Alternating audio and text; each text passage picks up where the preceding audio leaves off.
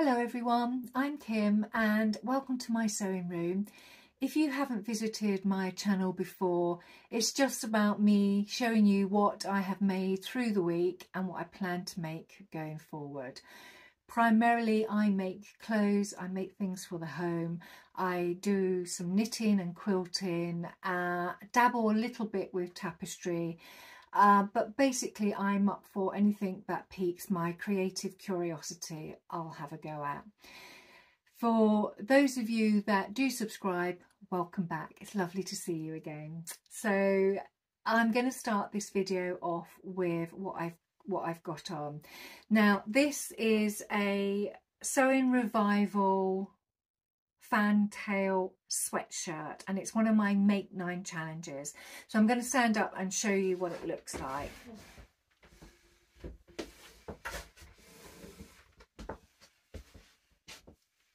So first of all, it has a wide round neckline, straightforward, no bust because it's stretched knit. It fits over the bust. Has long sleeves with cuffs, but it has this lovely detail in the front. So it has a piece of wide elastic in the front which pulls this front section and concertines all the fabric, and then from that the hemline just falls away and then it dips down slightly at the back. I have made this in a stretch knit, and for some reason, I don't know why, at the moment I seem to be making things that are a little bit too big for me. I've put some weight on and I've gone a little bit crazy with my measurements because my bust size hasn't changed. But when I put on weight, my arms get a little bit bigger and my bum gets bigger, and then I think, God, I need to go up. So I seem to go up like 1, 2, even 3 sizes. So I've gone a little bit mad. But this sweatshirt, even though I will wear it, it is definitely too big. And I keep forgetting that my shoulders are narrower than the rest of me. And I mentioned it like 100 times, but still I forget it. So when I make things up, I still forget I need to probably downsize on the shoulders. So I've made this in a UK 18, which is a US 14, and I do intend to make it again because this fabric that I bought was from, it was a company called Colville who don't operate anymore, and I bought 3 meters of this for 12 quid, so it wasn't that expensive. So it was a great fabric to use trying this pattern out. And through making this top, I've realized that I need to sort of downsize for the neckline. So it's a raglan sleeve, so I need to sort of just take some of the fullness out of the top. The sleeves are just really long and they're very loose. They're okay. I mean, it's obviously that's what they should be like, but I do like my my cuffs to feel I like to feel them against the skin. I like them a bit snugger, so I might change that feature when I make this again. The other thing I might do, well, I'm definitely going to do, is I'm going to change the width of the elastic. Now on the paper pattern, so I put a drawing of the front of this sweatshirt pattern up so you can see the front, and the drawing is quite dramatic, and some reason when I was making this up I thought the elastic would probably be, you know, 3 inches wide, but it's not. And I thought I'm going to change the pattern so I can use a wider piece of elastic in it. So that's my intention. So I'm hoping to make this again this week, and I intend to use this fabric here. Now I bought this fabric a few months ago. When did I buy it? I bought this back in November last year, so I've not had it that long, but I bought it from a company called myfabrics.co.uk, and I also bought some other fabric from them, the bright orange sweatshirt fabric that I made the Kennedy hoodie out of. And that Kennedy hoodie, I wear it all the time. It's a beautiful sweatshirt fabric, and that sweatshirt has turned out really well. And I know that this fabric is of the same composition. So the composition of this is 90% cotton, 5% poly and 5% spandex. So it's quite a high cotton content, and because of that spandex in it, it's got a stretch, but it's got a really nice recovery. It feels firm, and it's brushed cotton, so it's got a nice fluffy back to it. And the front of it, I don't know whether you can see very well, but you can see there are little navy, orange and yellow specks in it. So I will be making my second Fantail sweatshirt out of this. Now I've got 2 meters of this, and the pattern told me that I would need 2.2 meters of fabric, and it's the same width as what I use this for.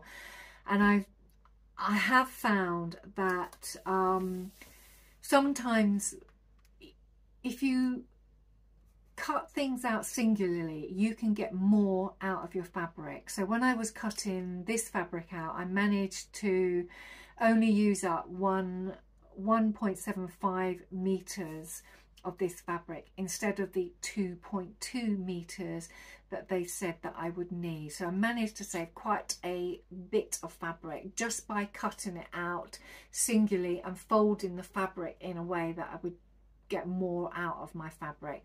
So I know with that other sweatshirt fabric I would be able to get this pattern out quite easily. So I'm going to do that for next week, and hopefully I get it finished and you'll see the tweaks that I've made to the design. But I really do like that front elasticated hemline, so we'll see how I get on with that. As you all know, I trace my patterns out, so I filmed myself tracing the Fantail pattern out. So I've traced it out and I videoed it for you, and I'm going to show you that next week.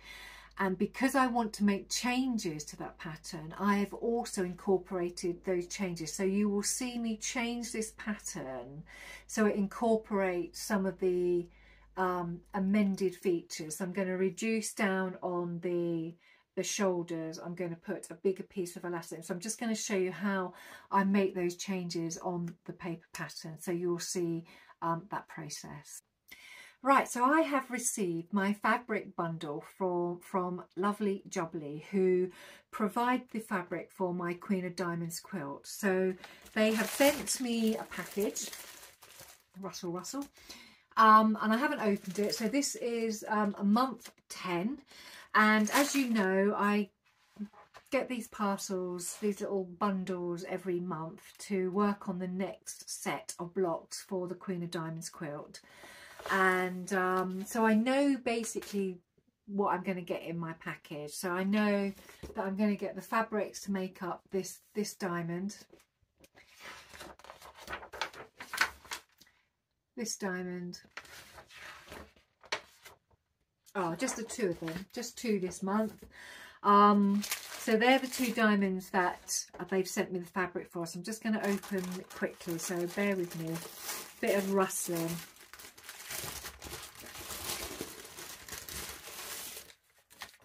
So as usual, my list of fabrics that they've sent, and oh god, Tulip Pink, I say this every time, Tulip Pink's fabrics are absolutely delicious. They are so vibrant, and I just love them. I mean, look at that, isn't that beautiful? So stripes, stripes in purple, stripes in green, pom-poms.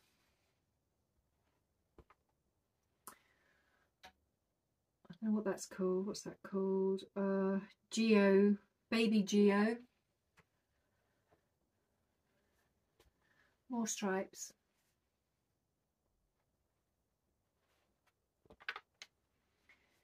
Hippos.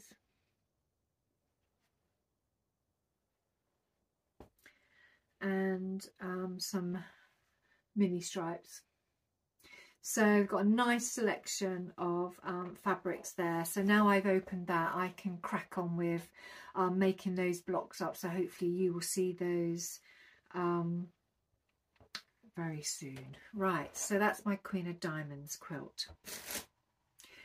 So last week I had a little bit of a dilemma because I wanted to start using up some of my scrap fabric, and I had this idea after I bought the Millefiori Quilt 4 book by William Hammerstein, and I had picked a quilt out that I liked, and the plan was that I would make up some rosettes using my scrap fabric, because I've got a lot of scrap fabric, and quite a lot of that has come from the Queen of Diamonds quilt that I've been working on, and I thought it would be really nice to maybe use some of that in this Raindrops, was it Raindrops or Falling on My Head quilt.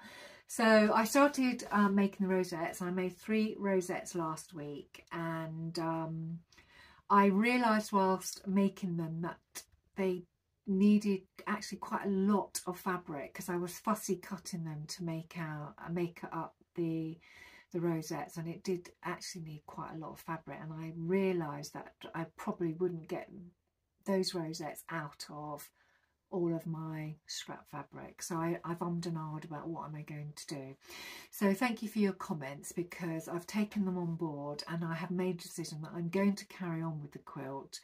But what I'm going to do is I'm just going to do it really, really slowly, because I didn't really want to purchase fabric because that defeated the object. So what I'm going to do is I'm just going to make up rosettes as and when I find the fabric, even if it comes in from the Queen of Diamonds leftovers or other things that I order in the future. So this is going to be a really slow project. So I made up another one this week. So this is another rosette. Yet again, this is from Tulip Pink. So I found some scrap fabric in my box and made up that rosette. So I really like that. So I'm going to continue with it because I have enjoyed making these rosettes, but because I will be finishing the Queen of Diamonds quilt soon, because the hand sewing bit of it is going to be finished in a couple of months, and I was looking at doing a new quilt because I wanted to carry on doing the EPP, the hand sewing in the evening, and that's when I decided to pick one out of the Millefiori Quilts 4 book. But because I'm obviously not going to have all the fabric to do that, it suddenly dawned on me that I do have a quilt already in my sewing room. I have a kit already in my sewing room that I could just literally get on with, so I'm going to show you. I have mentioned this quilt before because I have been buying fabric for it as I've been going along, and it's this one. It's the Dreamcatcher quilt, and I have been buying fabric for it. Every so often when I've needed fabric for something else, I've gone off and also added a little bit more to my cart with the fabric suggestions that this quilt has recommended, and I've got this pile of fabric here that I can be, getting on with. So my kids bought me this kit quite a while ago, a few years back now, and in this kit I have all of the paper pieces and also have all of the acrylics to cut the fabric out. So it just seems really silly to not use it, because I have built up all of this fabric, and with Tula Pink, the reason why I bought it is because Tula Pink has this habit of she stops some of her printing of fabric, so you find that after a while they go out of print and you can't get hold of them. So that's the reason why I bought I've been buying this fabric for a while, because this one in particular I really struggled to find. This is from her line work range, and I really struggled to find this, but I have found some, and I've got enough for this quilt. So I've got the black and white pom-poms, the stripe, some of her fabrics from her Curiouser and Curiouser range. I think this is from her Daydream. I think it's called Daydream. Her Daydream range. So I do have, you know, quite a bit of fabric. So I got all excited because now I can start a quilt knowing that I have ample fabric to get myself going on it. And I have also decided that what I want to do is, because I'm going to do this quilt from start to finish, I'm going to also take you on this journey, but I'm going to do it as a separate video. So I'm going to keep the construction, you know, the start of this quilt, my thought process, everything to do with this quilt, I'm going to do it as separate videos, so that those that are into quilting and enjoy watching quilting videos can watch that, and those of you that aren't interested in quilting, you won't have to listen to me waffle on about quilting. So I'm going to do this as separate videos, so that will be coming shortly. Right, so my sewing plans for next week. So as mentioned before, I'm going to make another Fantail sweatshirt using that beautiful pink sweatshirt fabric. So I've got that ready to start as soon as I finish this video. And I also want to do something that I haven't done before, and that is join a sewing challenge. So every so often somebody from the sewing community will release a challenge, and there's one that has piqued my interest, and it's called Sew Frugal, and I hope I've got that right. If I haven't, I'll put underneath the correct name of it. And it's basically where you use a free pattern, and I've been looking at free patterns and I think I've found one that I like, and also using fabric from your stash, which is great for me because I have lots of fabric in my stash. And as you know, those of you who have visited my channel many times will know that I'm desperately trying to get my fabric stash down. So I have a lot of fabric to pick from. So I'm going to join in with one of these challenges, so hopefully you will see the result of that in a future video. And I think that's it for today. So I hope you all have enjoyed the content. Any comments, please leave them down below, and I will see you all very soon. Take care.